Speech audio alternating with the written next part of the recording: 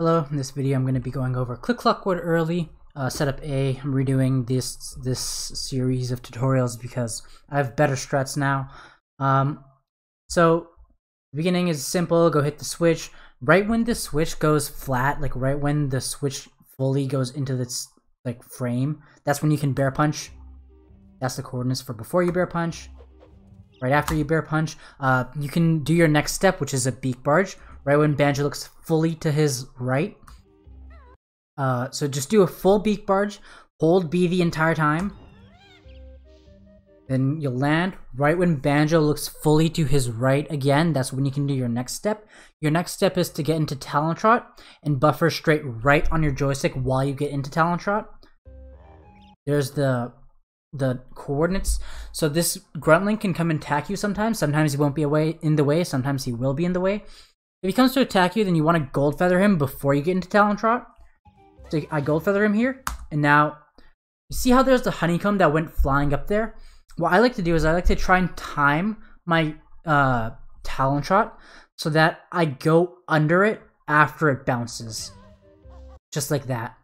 It's kind of hard to do, but you'll get a feeling eventually. Essentially, you just want to not get that honeycomb because if you do, then sometimes it can cause a lag frame, which will make your pause bad. So now you're going to hold straight right. There's an audio cue and a visual cue for this. You can use either or. The audio cue is to count clucks as usual. Count 5 intervals of 10 clucks. Then pause right after the 4th cluck. So pause right after the 54th cluck. There's going to be 3 setups for this trick. This is going to be setup A, so this is the earliest frame. The visual cue to pause is to look at this moss over here. This is the final scene, the final time it'll flip. There should be a black corner right here, like a little black dot right here. I like to pause right when this is going off screen. So right when this is going off screen, if you pause, then normally you should get setup B, but since this is setup A, this will be 1 frame early. Whoops, I went forward. It's fine. So yeah. So what it'll look like.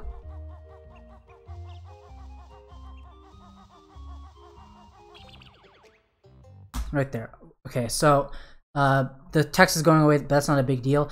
To know if you got the pause screen for setup A, the earliest frame, look at the screen Jinjo. Its nose should just be poking out of the light green here. It should be perpendicular to this light green spot right here. It should just be poking out of it. That should be a simple enough cue to understand if you got it or not. Once you got that, unpause, let go of all your inputs. So now the next step is going to be to beak barge. You can beak barge as soon as Banjo looks fully to his right here. And here's your coordinates. Right when he looks fully to the right. So here's your coordinates once you've fully stopped. Then beak barge. Same thing here. You can do your next step once Banjo looks fully to his right. Right there. So now your next step is going to be to use the shock pad. So what you're going to do is you're going to hold A. Okay, now don't touch the joystick or anything else until you hit the ground again. Like right here. Now once you hit the ground here, you're going to hold Z, and you're going to hold straight left on the joystick. Now what you're going to do, you're going to go all the way to the left. Just keep holding left, keep holding Z. And now you're going to slide here. For setup A, this is unique to setup A. Once you're sliding, once you start to slide, then let go of your joystick. Revert it back to neutral. And then right after there, you saw that that little flicker on the side of this wood here. That's when you can let go of Z and let go of all your inputs. It's kind of hard to see. I left these coordinates up here so you can see exactly when Banjo stops moving, but I'll show it again. The easiest way to know when you can just get up and go to your next step is just see when Banjo starts peeking up from his crouch. I'll go back and show it again.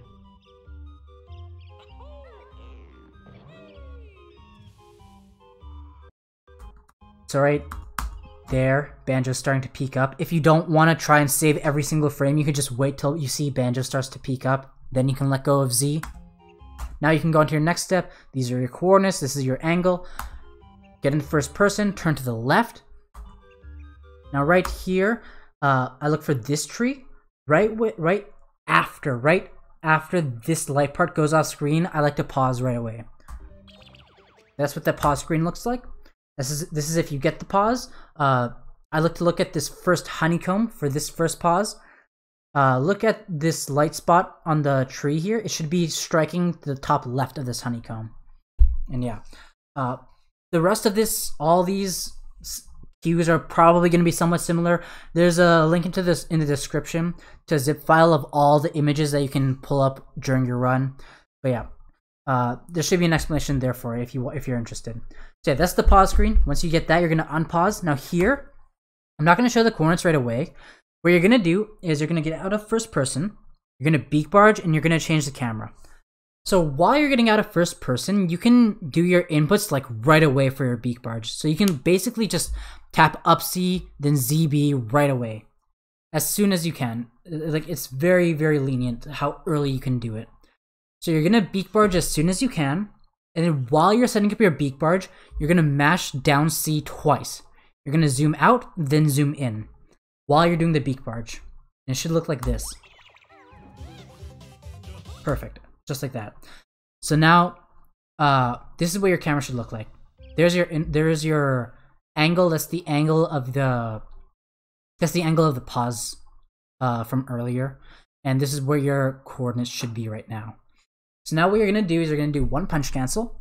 You're gonna look. What I like to do is I like to look at this bottom corner right here. There should be a tiny bit of this brown spot. You should be able to see it change pretty drastically if you get this punch cancel. Right there, you should have been able to see it. And there's the coordinates for after 906. Now you're gonna get in. Now what you're gonna do is you're gonna do your next twirly, but right before you get into first person, you're gonna press down C one time. So you're gonna press down C, then up C right after, and you're gonna hold straight left.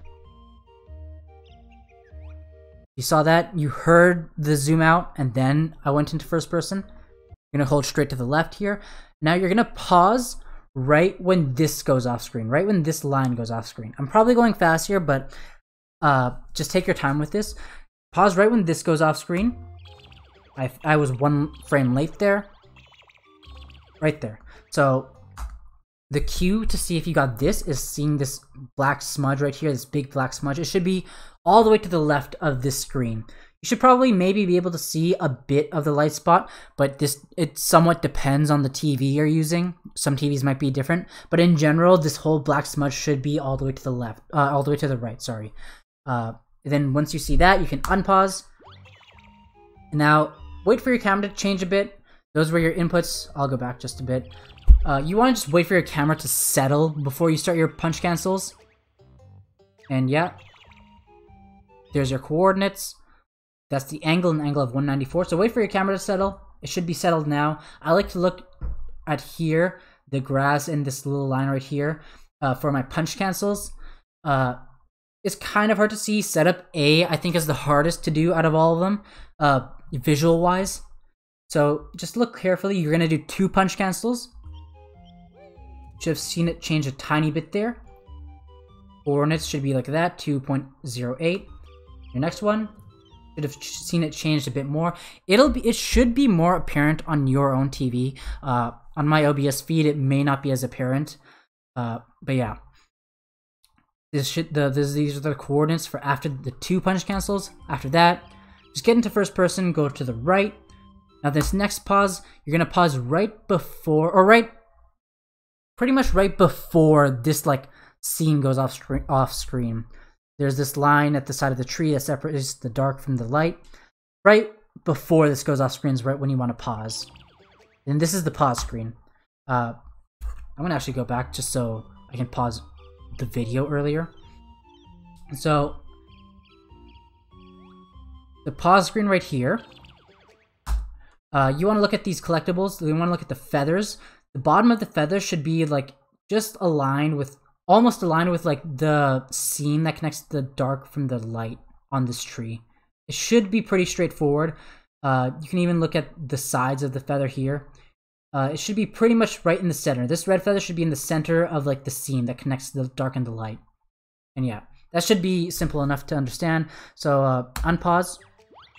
Here, you're gonna actually wait a tiny bit. Those are your coordinates. You're gonna wait a tiny bit for the camera to settle, just so all the drastic changes are done. And then for a while after, it'll be doing some micro changes. But you can continue with your setup. You can do your next punch cancel during the micro changes. So what you're gonna do here, after the camera changes just a bit, so wait like maybe 1 or 2 seconds, you're gonna do a punch cancel, and you're specifically gonna look at the bottom here. You're just gonna look at the bottom. You should see, if you got the punch cancel, you should see more pixels like show up. More pixels of the green moss show up. You should see like a layer, an extra layer of pixels like be more visible. Right there. You should have seen that it shifted up a tiny bit. That's kind of difficult to see, but it shouldn't be too difficult. So yeah, now you get into Talent Trot. Those are your coordinates. Get into Talent Trot. Go to the right here. So here, it's hard to see my visual cue on OBS, but it should be more apparent on your TV. There should be a black line right here. Just a small little visual here. I like to pause right when this is going off screen, like right when this goes off screen. That's when I like to pause. Again, it should be more apparent on your TV. It's just an OBS feed thing. If you can't see this on your screen for whatever reason, then I guess just use this V shape right here and pause right after it goes off screen. And yeah, this is what that pause screen should look like if you got the pause. This egg, it should be struck by this little line right here. Not right on the center, not right at the top, but it should be a tiny bit to the right of the top of the egg. This little black line right here should strike that egg. And yeah, then you unpause. Get out of Talent Trot. It's an angle of 17. It's an angle of 197 in Talent Trot. And when you get out of Talent Trot, it changes it by 180. So it's an angle of 17. Now you're just going to do 2 punch cancels. The visual cues for this punch cancel doesn't matter. You're just basically going to spam punch cancels until it works. It's 2 punch cancels. So the first punch cancel, just do with a short hop. There, I didn't get it. That time I got it. So general advice is for the last punch cancels, just do the first 1 or 2 with short hops. In this case, only do the first 1 with a short hop, then just spam big jumps after. So this is after the first punch cancel. Now 1 more, got it. Beak bust at the peak of your jump and you should get in. If that was helpful, and I'll see you for the next setup.